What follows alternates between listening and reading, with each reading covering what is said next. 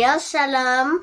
You're watching Gospel for Kids. On Gospel for Kids, we'll be learning how to respect your teachers at school, how to respect your parents, how to respect elderly people, and Bible studies. And we will be also learning more in Bible studies, and we'll be also talking about school.